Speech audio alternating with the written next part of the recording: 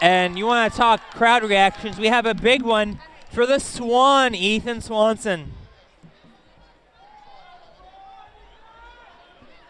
Really a late addition, not only to the World Championship, but to the season as a whole.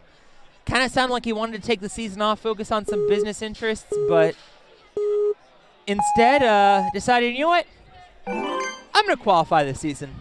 And in the last 3 weeks of the season, he had 1 first place in 2 seconds, getting 28 points to his score. And you can see he's moving right through. Could certainly be one of the ninjas at the top of the podium at the end of the weekend. He does kick that barrel. Oh, that's not good. Ah, never mind. Gets the grab.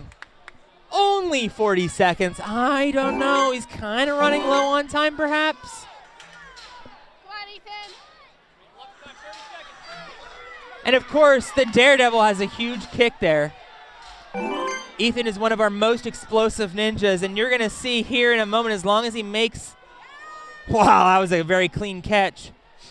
Looks like he's going to be the top time. Holy Toledo. In just 56 seconds, Ethan Swanson.